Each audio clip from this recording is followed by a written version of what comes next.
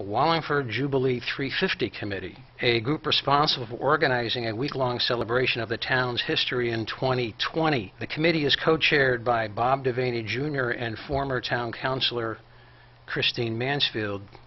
Don't you know they happen to be in the studio? What a coincidence, guys. Very good.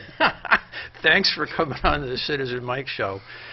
Welcome back, Christine, and Bob, welcome for the first time. Thank you. So this Wallingford Jubilee Committee has been cooking for a while now. Let's start from the beginning and tell us what's going on and what can we expect with this. Mayor Bill formed the committee about a year and a half ago, and this is to celebrate our 350th town anniversary. The founding in 2020 will be 350 years from 1670. And so we have a committee of hundreds that are starting to form and building on plans. We're a paperless committee, so again, we're under the auspices of the town, but we're using a website and the technology of G Drive and Google, and we've set up a paperless committee where we can correspond using the best of technology.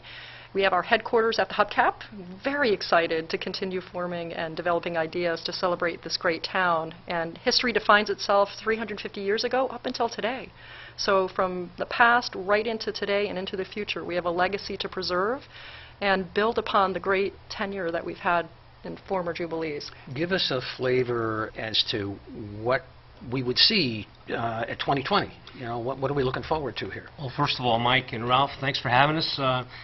I was very fortunate to be part of the 300th and the 325th of Wallingford many years ago with Johanna Fishbein and the rest of us in the 325th.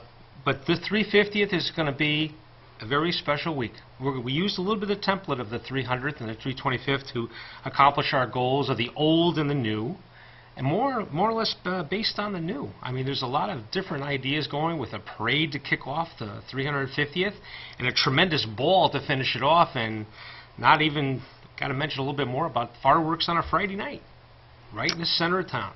Ralph is looking forward to wearing his tuxedo. Is this a tuxedo ball? Oh, Ralph, we're all set. We have a ticket already set for you. Oh, gosh.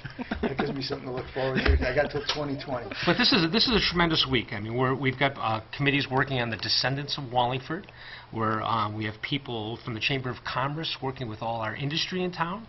Like I said, there's going to be a ball. There's going to be a block dance. There's going to be a tremendous amount of sporting activities that are going to be happening through the entire week.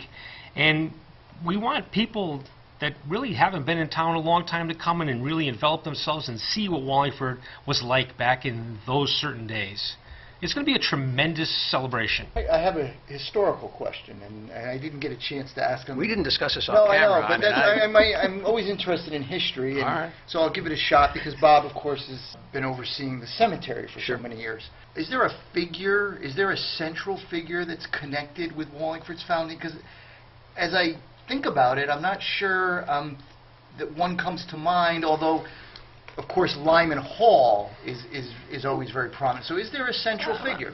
Ralph, I've known you since you started at the Record Journal. Right. I think you know that. Right. But, and of all people, you should know that Moses White Beach... Well, I don't want to... Oh, no, come on, Ralph. You should know that. Right. He started the Associated Press. Right. Moses White Beach was not at the founding, certainly. No, but he was part of one. But I was really, about 5 years ago, through Bob's, with some help from Bob, I learned that Moses Y. Beach was a very prominent newspaper man in his time. That's why the school was named after him. He also, when he retired from the newspaper business, and Moses Y. Beach was very involved with founding the Associated Press, which I had no idea about. Yeah.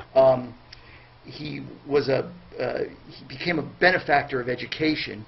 If you go over to the cemetery, you can kind of tell how wealthy people were, in some ways, by the size of their monument. And Moses Y. Beach had just about the biggest monument. Yes, he did.